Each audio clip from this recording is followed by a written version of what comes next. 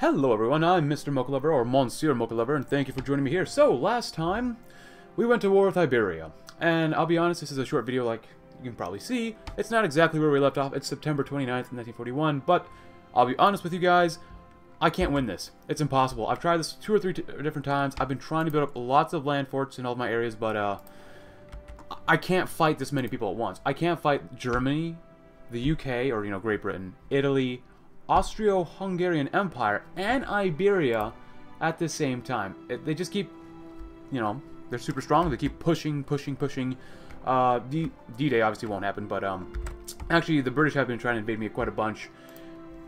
I know this is ahistorical, but the Reich hasn't gone to war with the Soviets yet, which is really disappointing.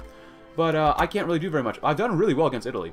We've done really well against the Germans, but they found my soft underbelly in the Pyrenees, and I guess I'll show you the casualties. We haven't actually inflicted that many casualties. I've suffered less than 500,000. But 1.69, 660,000-ish. 1.4 million against Italy, which makes sense. The Austro-Hungarian Empire, less than 300,000. And then Iberia, we haven't really done much against them, 21,000. But honestly, Iberia, I think it's a little bit too strong right now. Maybe I might be wrong. I might be wrong. They just finished a civil war. Like, yeah, they can have Portugal under them too, but they're a little strong with 1 million manpower and reserves, and they're not garrisoning things, I think. Like, I don't know if we can tell, maybe not. Obviously, we can't see the compliance and stuff like that, but, whatever. I think they're a little too strong right now. Perhaps, maybe. And basically, ooh, I'm gonna get encircled here probably.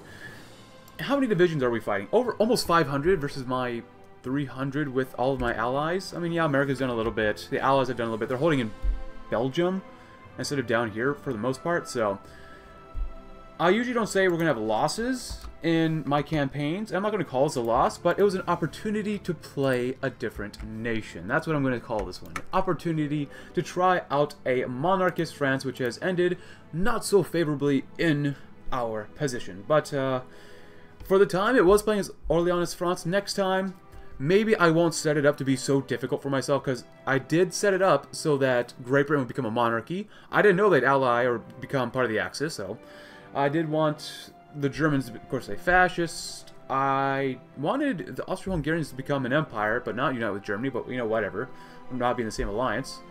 But, other than that, like I said, I enjoyed this campaign for what it was, but it's impossible fighting 1, 2, 3, 4, 5 other major nations, even with the United States. Which, honestly, has done almost nothing. It's pathetic. But anyways, I hope you enjoyed this campaign. I did for what it was. And I hope to see you all in another campaign again soon. Thanks for watching. Have a great rest of your day.